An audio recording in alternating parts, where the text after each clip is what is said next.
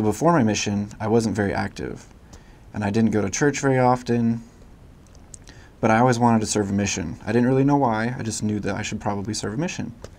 And then when the time came, when I was about to turn 19, my mom was like, "Are you going to serve a mission?" And I thought, yeah, I guess. It made me really think about it. So I thought about it for a while, I prayed about it, and I felt like I should go. I still didn't really know why, so I just started doing my papers, and during that time I went to live with my grandma, and I worked with my uncles to help pay for my mission.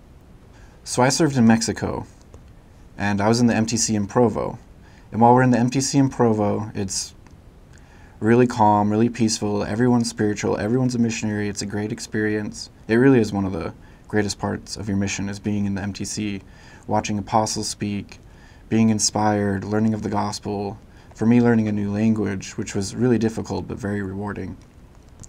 But that first day, when you leave on the plane and you're flying down to Mexico or wherever you're going, it's kind of scary, because what you've known for the past, for me it was 9 weeks, what you've known for the past 9 weeks is very spiritual. Everyone's friendly, everyone's the same, you get lots of food, and then all of a sudden you're on a plane.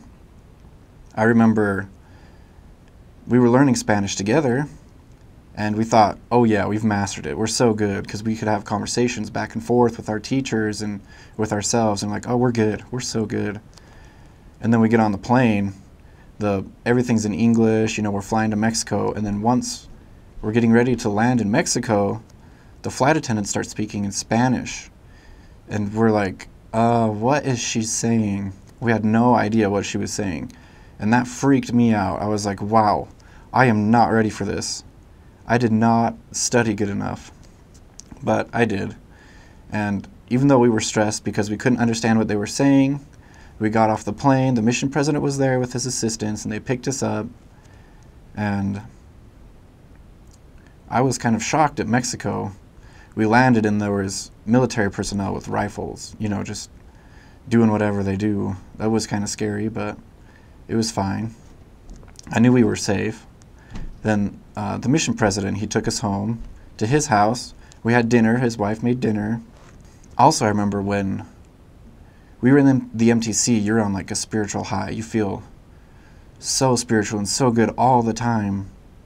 And then leaving that environment, going to Mexico, and landing and stepping off of that plane, I had an experience where I felt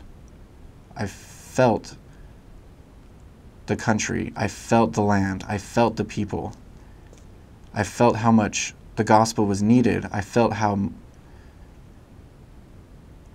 sad some people were, and I felt an urgency to share the gospel with them. It's a completely different environment than the MTC and even the United States. So the president took us to his house, and he sat us down with a bunch of other missionaries who were our potential trainers, and he had some fun games that we played, and we tried to guess our trainers, and it was a fun experience. None of us really spoke Spanish very well, but the president made it fun. And then the time came and he said who my trainer was, and I was like, whoa, I didn't expect that. I thought it was going to be this other guy, because they already know who they're going to train and who they are. So they try to trick you, and one of the other elders is like winking at me like, hey, yep, I'm going to be your trainer, hey, yep. But he totally fooled me. My first day and my first week, well, my first month was really stressful because the language was very hard. But I remember I studied hard while I was in the MTC. I didn't get it all, but I just tried to memorize and practice as much as I could, and I prayed that the Spirit would help me to learn the rest. It was really hard for me. I struggled in the MTC, and I struggled for my first week, my first month. It's different for everybody.